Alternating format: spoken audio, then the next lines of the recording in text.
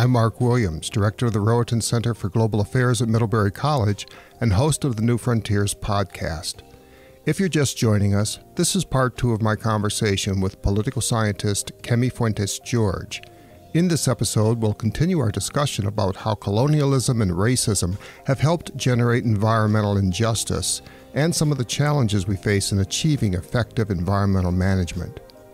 If you like this conversation, check out some of the other episodes of the New Frontiers podcasts, available wherever you get your podcasts.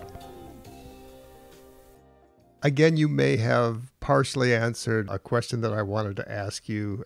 I'll go ahead and ask it and see whether or not more remains to be said. Some of the work that you've been doing focuses on the impact that colonialism has had on the way that resources are exploited and how environmental degradation takes place and how environmental injustices get created and perpetuated. Can you briefly elaborate on some of those points about colonialism and its impact? Yeah, it's a lot. All right, so one of which is, kind of mentioned this just now with the Nigerian case. One of the ways in which colonialism has affected environmental injustice globally is that it's shaped the primary means of economic revenue in developing countries. Nigeria would be one example. Another great example would be Jamaica. So Jamaica is one of the top 3 producers of bauxite, which is used to make what Americans say aluminum, but it should be pronounced aluminium. So it's Australia, China, and then Jamaica. So we're a massive producer of bauxite. And bauxite was discovered while we were under British colonial rule in the 1940s and 1950s, and has since been one of our top earners of foreign revenue. I think it's like 10% of GDP, roughly equivalent to tourism, which is another major earner. And so bauxite mining started and was facilitated in the countryside of Jamaica by the fact that we had a British colonial government. The people who lived in the countryside of Jamaica were either low-income farmers without secure land tenure or like large landowners, right? Who were descendants or inheritors of plantations, slavery plantation. So when the British government began expanding the extraction of bauxite in Jamaica, which requires entirely removing the ground cover over a bauxite deposit, so you destroy all the biodiversity, all the trees, all the vegetation, and so on. You mine out the bauxite minerals, which uses a lot of caustic chemicals and toxic chemicals. And then you leave these massive red mud lakes, okay, which, dry, and then this toxic dust goes into the atmosphere, lands on people's clothes, their houses, their skin, creates respiratory illnesses, just like really devastating. That was made possible by the fact that this was a colonial system in which a colonial government wanted to manufacture these goods for the international market, for aviation and airplanes in particular, and that process has remained virtually unchanged since Jamaica became independent in 1962. In fact, when I was doing research on this process for my book, one of the people in one of the rural regions where bauxite deposits were found said that the problem with bauxite is that first it was colonialism under the British, and now it's colonialism under the black man in Kingston. It's the same basic idea. Another way in which we see colonialism affecting environmental injustice. Can I stop you before you proceed to another example? You're a native of Jamaica. You grew up there. Yes. I know that you've studied this as part of your research, Right. But growing up, at what point did you become cognizant of some of the things that you later began to study?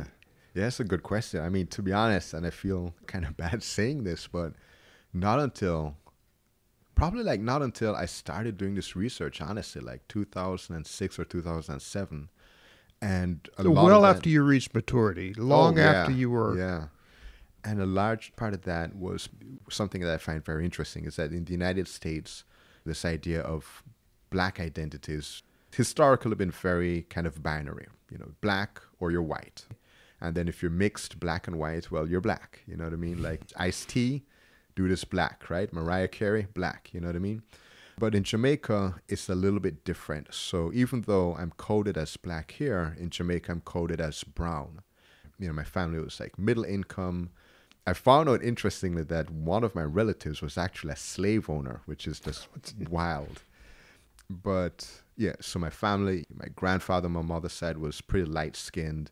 And so I grew up with some social privilege, not as much as like an actual white person in Jamaica, but a lot more than like low-income inner-city people, like really black people in the inner city, and certainly not much connection with people in the countryside, the maroons and the black rural dwellers and so on. So I had the luxury or privilege, I guess, of just kind of growing up and not really being aware of how much the legacy of colonialism was still shaping Jamaica while I was in it. And after I left and then started studying it and seeing this issue in the United States and in other countries, then I could go back to Jamaica and be like, oh my God, like what have I missed all these 20-something years at the time? Growing up, were you aware or did you see evidence of some of the environmental damage that you later began to study? Yeah, I mean, this is another thing, is that just like in the United States, a lot of these environmental hazards were externalized really well. Okay. So one of the issues that we face in Kingston, which is kind of where I'm based out of, is garbage dumping. And so in the Kingston metropolitan area, a lot of the garbage goes to dumps which are in inner city neighborhoods. And one of the most famous ones is the Riverton dump. And again, this was all established during colonialism, like where black people lived for, port labor and downtown labor and so on, was very different from like where upper income brown and white people live, which is where I live now.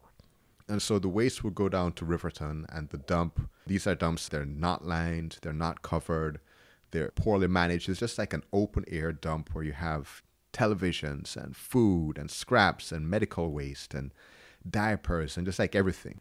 And people will, in these areas, will go through, they'll sort through the dump, they look for food, they look for clothes, they look for things that they can use. There's rats, there's disease vectors, and sometimes because they have batteries, like lithium-ion batteries, which will catch fire. So then the dump will start burning, and then you'll have air pollution and all of these things. And what I thought was interesting was that we never spoke about it in Upper St. Andrew in Barbican until the dump caught on fire, and then the smoke came to our neighborhoods. So if there's no fire, like nobody talks about Riverton. It's just, kind of there in the background. But as soon as the smoke happens, it's like, oh my goodness, we have to do something about this terrible situation. So basically it's out of sight, out of mind. Yeah, essentially. Until it begins to invade your turf. Yeah. And because of that, I guess I kind of understand how easy it is for some people to not see injustice. Because, I lived it. A lot of my, family lived it, right? Yes. A lot of my friends lived it and continue to live it in some ways. Well, moving on. Environmental injustice often is conceived of as a byproduct of industrialization, of development, of resource exploitation, and so forth. But your research, I think, makes it clear that issues of race are also an important subtext. And this has made me wonder whether or not the inverse of that might be true. How does race fit into achieving effective environmental management? So there's two examples of this that I hope kind of demonstrate how it could be positive. One of which is racial identity can be a very good transboundary global or international mobilization tool.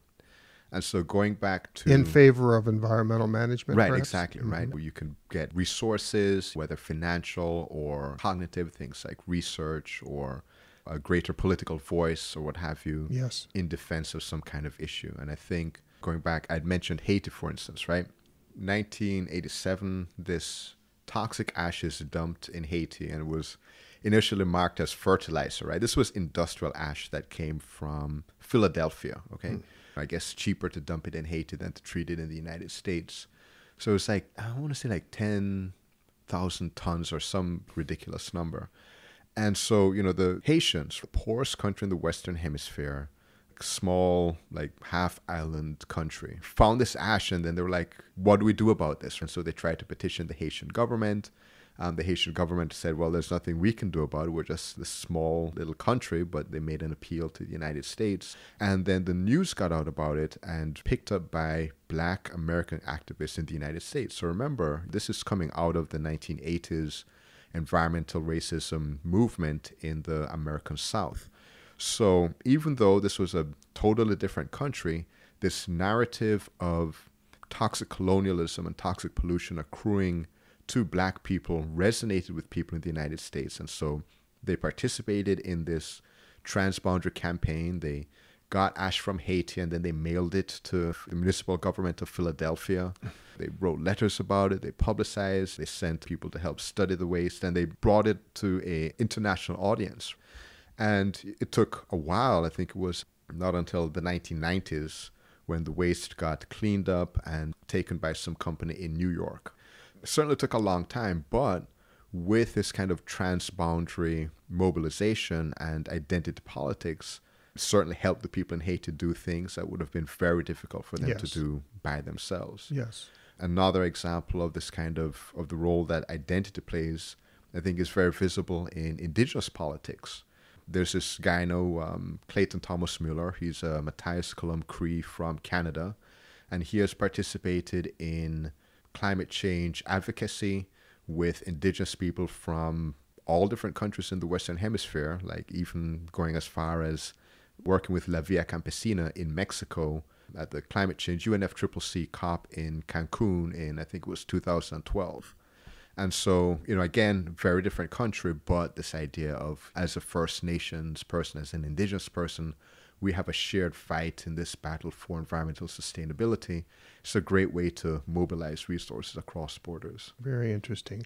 Well, let me shift our focus just a bit. Your recent work is a project that examines some of the post-colonial barriers to Indigenous participation in environmental management. You bring up the concept of stories, narratives, as things that can actually shape environmentalism. And I'd like to probe this idea a little bit more deeply. Why do stories matter? And what do they have to do with environmental governance? I came across this when I was trying to understand from conservation scientists what an ecosystem was.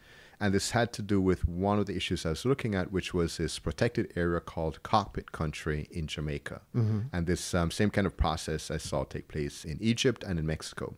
But the short version is there was this idea that in Jamaica they wanted to protect an endangered place called the Cockpit Country from bauxite mining. And then I said, okay, great. I know the Cockpit Country is somewhere in western part of the island in this place called Trelawney, but what exactly is the area? And so I spoke to the scientists and they said, well, the Cockpit Country is defined by, this species of plant, which you find here because it's unique to this area, and you can find traces of the plant in this site and this site and this site. And then there's this hydrological feature, which also defines Cockpit Country. So Cockpit Country is this. And then they had this one ecological map. I was also speaking with Maroons who lived in Cockpit Country. And so Maroons were or are descendants of runaway slaves and Taino, or indigenous people in Jamaica, who had been living in the area more or less since colonialism and wars against the British. And so I was speaking to them about Cockpit Country, and they said, well, Cockpit Country is where we fought the wars against the British, and there's these colonial sites, and we have burial grounds of some of our heroes, and, this archaeological site, and the environment is a part of Cockpit Country, but it's not the whole story of Cockpit Country. And even though the scientists and the Maroons, I don't want to say like the Maroons were not scientists, there were scientists who were Maroons, but even though these two different populations agree that Cockpit Country should be saved, they didn't have the same ideas about where the boundaries of Cockpit Country were, and they didn't have the same ideas about what saving Cockpit Country meant. And this was because they were telling different stories about, well, what is it? Is Cockpit Country a historical site of colonial resistance, or is it this environmental feature defined by this very specific ecological species that they wanted to talk about? And so the different kind of stories that are told are going to have different effects on what policies and approaches are considered appropriate and which are not. Is this also a reason why it matters whose voice gets heard, who might be included in the environmental management discussions and who might be excluded from them? They're likely to tell different stories? Yeah. And I think, it's a little bit more than just whose voices gets heard, but how we understand what's being said. And one of the concern that indigenous people have is that when they do get to go to conventions like the Convention Biological Diversity, COP, or Conference of the Parties, one of the problems they have is that what they can talk about with regard to the environment are things like carbon credits and carbon sinks and conservation in these very kind of limited ways that fit with this neoliberal sense of what the environment is. And nobody listens to them when they talk about the earth as sacred, or these sacred sites, or, the earth as a living ancestor, or mother nature. Mm-hmm. So even though they participate, the kinds of stories they can tell are constrained in a way that effectively limits their participation in shaping what governance looks like. Kemi, I think that conventional wisdom holds that good environmental management and conservation actually require having strong, robust, trustworthy science. Otherwise, you're just going to wind up guessing about issues of cause and effect or abatement and best conservation practices. But your work seems a bit skeptical about the role that scientists play in promoting or achieving environmental justice. Can you explain why? Are you saying it's counterproductive to rely on science to achieve environmental justice? I wouldn't say it's counterproductive, because I definitely think that you need to have good science in order to get good environmental management. The concern I have with using science is that if we manage an area with a technocratic scientific approach and ignore potential cultural values, there's a way in which we could exacerbate issues of environmental injustice. The other issue is that scientists, even though they might not want to admit it, are fallible. They're not omniscient, which is fine. But the issue is that when we're speaking about conservation and management of large ecosystems, especially global ecosystems, there are going to be gaps of uncertainty in scientific data in which scientists, and I've seen this play out, end up using models or assumptions about likely events that are built around certain beliefs or biases or frameworks. And it would be a danger to accept these as kind of an ahistoric, permanent, unbiased truth. So this sounds a little bit abstract, so I'll give an example, or maybe two if we have time. So one of which has to do with geoengineering and this process called ocean iron fertilization. And so what that is taking iron ore as dust and dumping it in the ocean and creating a plankton bloom. And then this plankton bloom will absorb, in theory, carbon dioxide because it's a plant. So absorb carbon dioxide and then sink to the ocean and basically function as a fast-growing carbon sink.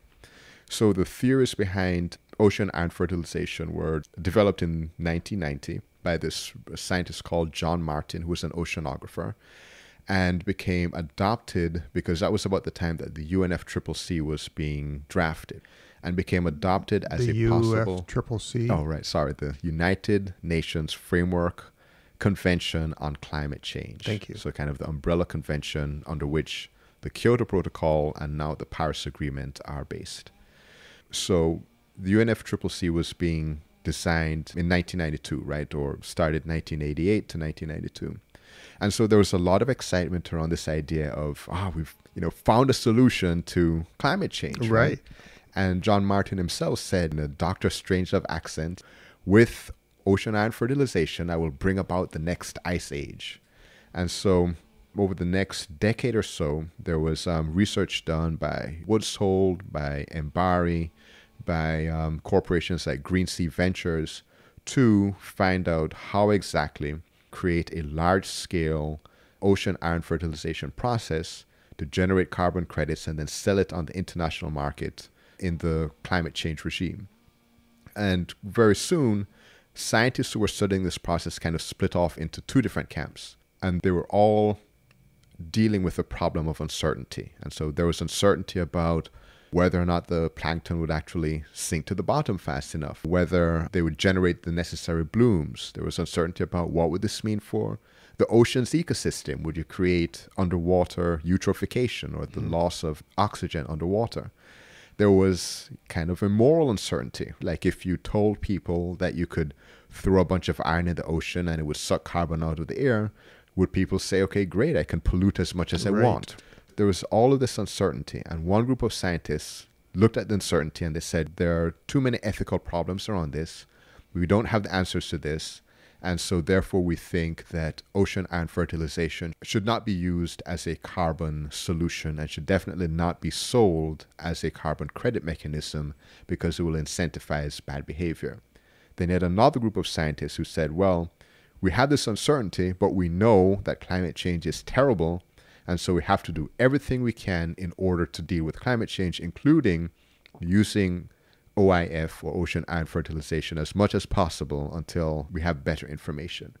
The scientists who were more cautious managed to ally with indigenous people, including but not exclusively in Canada, and Greenpeace and I can't remember the other organization, but put pressure on the London Convention and the Convention on Biological Diversity to pass resolutions between 2008 and 2012 to bar the use of ocean iron fertilization as a carbon mechanism. To bar it. Bar it, yeah. So it's currently banned under international law. But if the pro-OIF scientists had won out, we would have had a mechanism that was scientifically justified, I suppose, but that may have led to a variety of moral or practical problems, okay? And that was one example among many of scientists having uncertainty and creating an argument, incorporating that uncertainty and coming to two different possible conclusions. And that tends to be a hallmark of science when it comes to policymaking. And you're not saying that a reliance on science is not needed for Right. environmental management. You're saying something a bit different, something more nuanced. Yes, exactly. That science is good, but it's not infallible. That scientists have uncertainty and doubt and lack of information like everybody else. And that this uncertainty and doubt is going to be mediated by the scientists' perspectives, their life experiences, their positionality, right? And that could lead to very different scientific arguments for why we should or shouldn't do something. Okay. Well, thank you. I think if I could sum up a lot of our discussion about your research, it's this.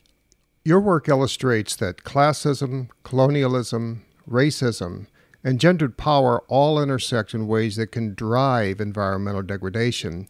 These are powerful forces, and this makes the fate of our environment seem pretty grim. So I'm curious, are there any instances of success or progress in promoting environmental management and justice that make you more optimistic about our environmental future? So I always try to talk about these things with my students because the very first time I taught environmental politics, I wanted to impress upon them the seriousness of the situation. And so at the end of the semester, all their eyes were dead and their souls were shattered. And so I decided, you know what, I'm going to also talk about the successes. One that I studied is the Blue and John Crow Mountains National Park in Jamaica. And so it's very similar to the Cockpit Country case on the western part of the island, although this is on the eastern part of the island, in that it was an area that was threatened for overexploitation, in this case logging. It was a site of maroon history, another site of battles against the British and slavery. And between 1990 to 2015, the Jamaican government, with advocacy from the Forestry Department and Maroons and Jamaicans in the diaspora abroad, created a management area registered under the World Heritage Convention that protects the site as a culturally and ecologically important zone. So it's a management protocol with international support that includes the cultural wishes and the interests of these local marginalized populations and conservation scientists.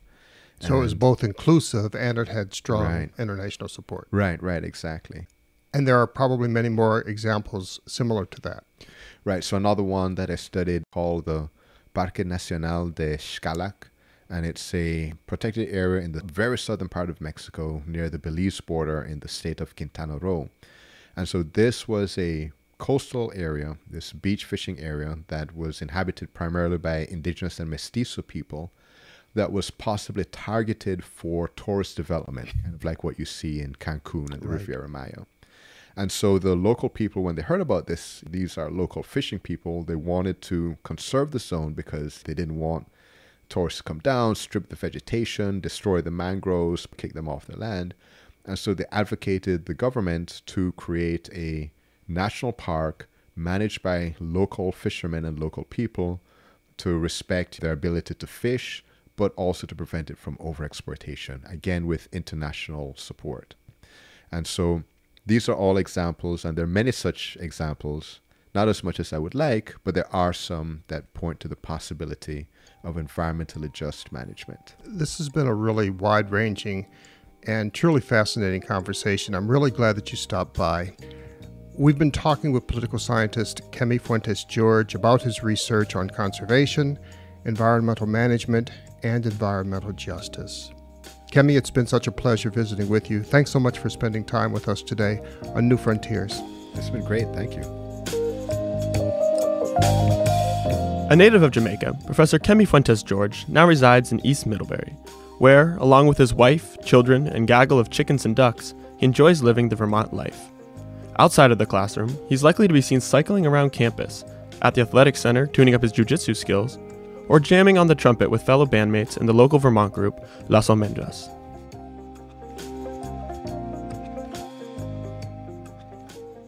This episode of New Frontiers was produced by Margaret DeFoor and me, Mark Williams. Our theme music is by Ketsa.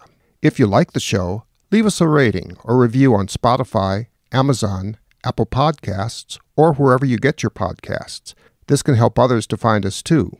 We'll be back with another episode of New Frontiers. Thanks a lot.